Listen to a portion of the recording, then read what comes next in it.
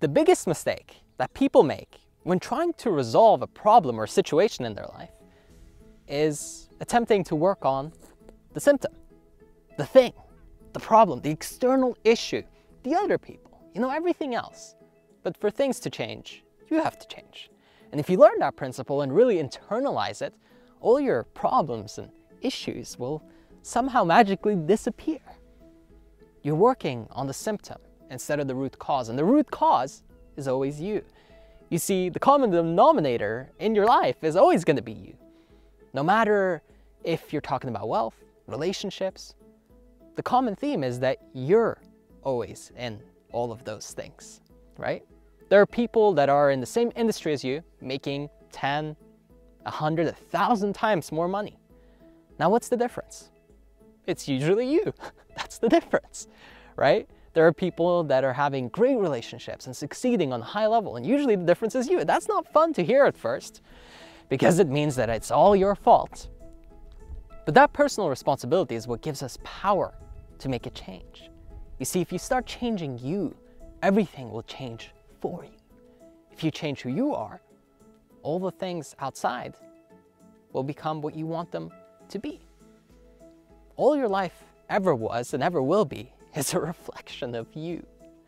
And if we can't come to terms with that, sadly, but fairly, we are stuck with our circumstances for eternity.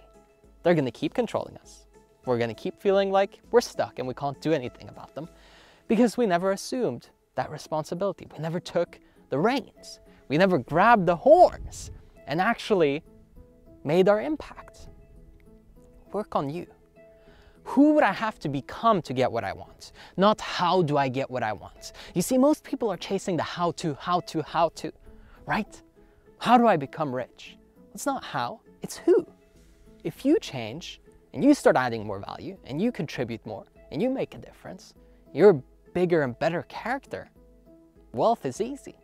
That's what I realized in my life. I used to struggle, used to be in poverty, worked as a janitor.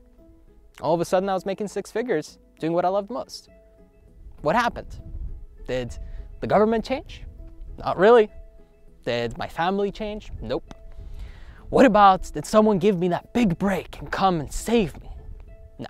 Talent agency? No. Me. I changed. I shifted. I made a real significant improvement to myself, and everything on the outside just basically reflected that. Now I know, sometimes the first thing that will come up is, well, what do I need to change about me? I'm already pretty good, or I don't really know what I need to do about myself. Well, think about it. What are the areas that you're not happy with? And what can you do to improve you in those areas? If you're not happy with your relationship, how can you be a better partner? If you're not happy with your finances, how can you be of more value to the marketplace so that people and the marketplace would want to reward you more? It's not complicated. It's simple.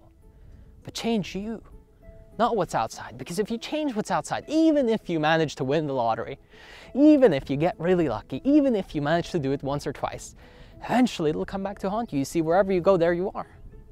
So change you. When you change you, it's forever. When you change you, it will last you for the rest of your life. You see, once your fire is lit, it's probably not going to go out. Once you've become a great character, it's unlikely that you'll become a crooked one after. Now it can happen. But again, if you stay focused on working on your character, on developing you, on reading the books, taking the classes, going to the seminars, getting the coaching, it becomes easy. It becomes easy to get what you want because you are who you want. And when you are who you want to be, getting the things that you want to see is easy. That's how it works. So change you, not what's out there. Work on you, not what's out there. Don't try to change them. Don't try to manipulate. Don't try to get that outcome.